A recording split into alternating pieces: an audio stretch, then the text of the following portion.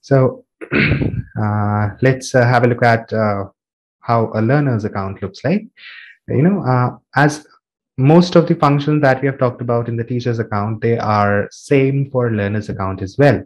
But there are a few extra functions for learner's account. So I'm going to explain you those extra functions, and the rest of the functions, they are just same as how I explained it to you in the teacher's account.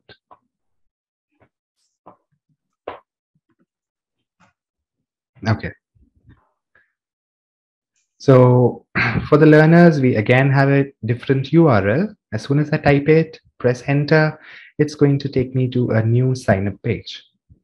Here, the email, see, when we are adding students to the platform, the school is, adding their email ID and the password they want to keep in a in an Excel sheet.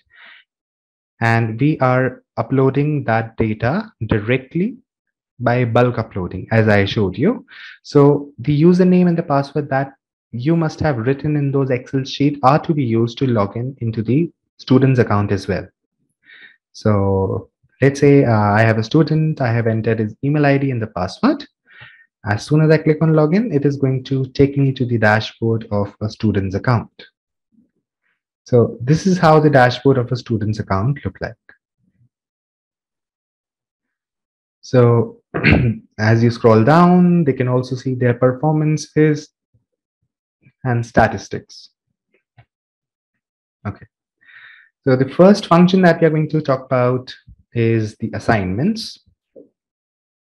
So what are the different type of things that teachers might assign to the students? Those are worksheets, those are flipped resources, those are assessments, right? So or anything that a teacher would be assigning to a child would be under the assignment section. So you just have to go there, you have to click on it, and all the assignments that are related or that have been assigned to the student would be displayed here.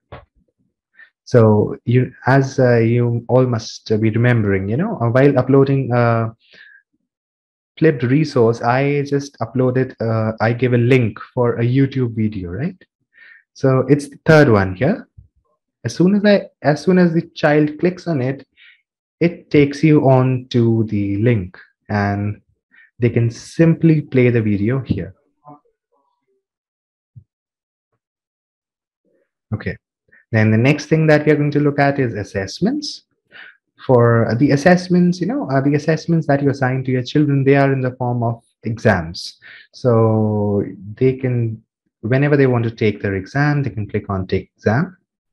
As soon as they do that, a different pop-up window appears, and these are the instructions that the teacher might have given to the children. The instructions that are given in the starting, that you have to attempt all questions, or maybe there are these many options that you need to attempt, or any information that you want to give, you need to add in the general instructions. And at the very bottom, there is a button which says start exam. So as soon as I do that, it takes me to a window, and you can see as the teacher must have assigned 1 hour for this particular assessment.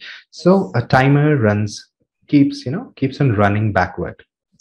So this is question 1. Then you can go on to the next question, select your answer. You can also mark for review later on. And in the end, when you want to finish submitting your answer, you can just click on finish. And then you click on OK. And as soon as you do that, your test has been submitted. Okay. Now, this particular test, it now comes under the heading completed, because it was previously assigned. So it was coming under the heading assigned section. But now, as it has been already done by the students, now it comes under the header completed. So now if you want to look at the results, if the child wants to look at the results of this particular assessment, they can simply click there, and their score is going to be displayed here. So let's say the student's name was SAAR, and I'm sorry, I got all my questions wrong, so my score says 0 out of 15. As you scroll down, they can also see the options that they have marked and the correct answer for all different questions. So, it's a very good exercise for self-reflection. So after working out an assessment, they can also look at which questions did they get wrong and what was the correct answer for that particular question. Okay. The third thing was assigning worksheets. So let's say a teacher assigned a particular worksheet to a child. So this also comes under the heading assigned tasks. You have to simply click on view. As soon as you do that, the particular worksheet that the teacher might have assigned is displayed here. So there are two buttons on the top of the screen. One of them is for download and the other one is to print this worksheet. So if you think if a child thinks they want to print the worksheet and solve it by hand, they can also do that. If they want to download it and annotate and solve the worksheet using digitally, they can also do that. Then when they are done, on the right hand side of your screen, you can see this, it says assign date, assigned by, submission date. And at the bottom of this, there is uploading option.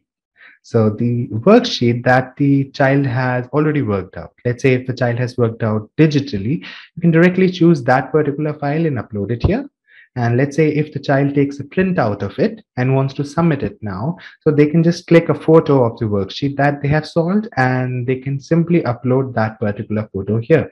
And they simply need to click on upload.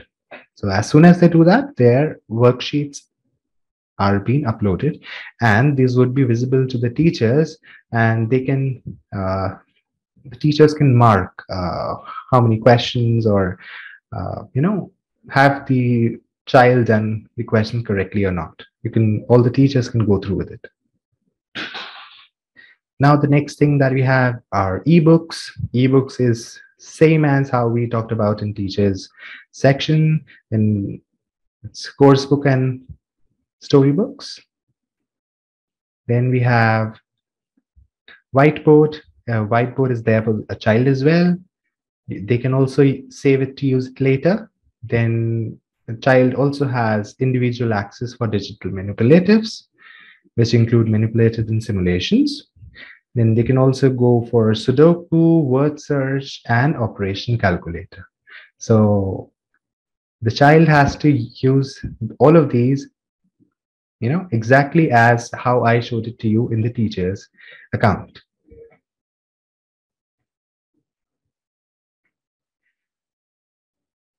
And a learner's account, the learners can also view subject-wide reports. In order to do that, they have to go here. And let's say they want to look for an English report, they can click on the subject.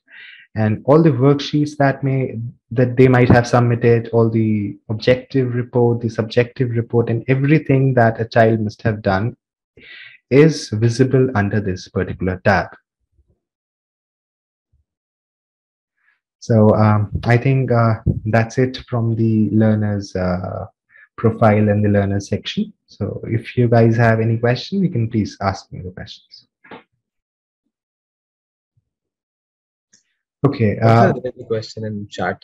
Yeah, there's a question that says, according to you, which grade onwards kids can use the digital support independently? In my opinion, these days, the children are very much tech savvy. As soon as they turn 3 years, 4 years old, they are able to use, their parents' phone perfectly well, and even better than their parents. So I guess it's about how much exposure they have with the app. So once they start using it, all the students are going to within no time they're going to learn how to use this app.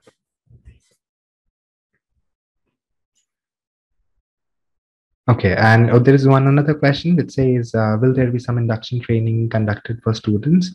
Ma'am, actually there is no particular training that is going to be conducted for students. This has to be the responsibility of the facilitator to explain and the kids how to use this particular app.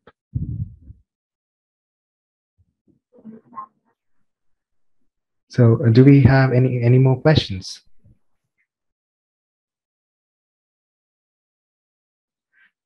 Okay, so I guess this is all from my side. So thank you so much.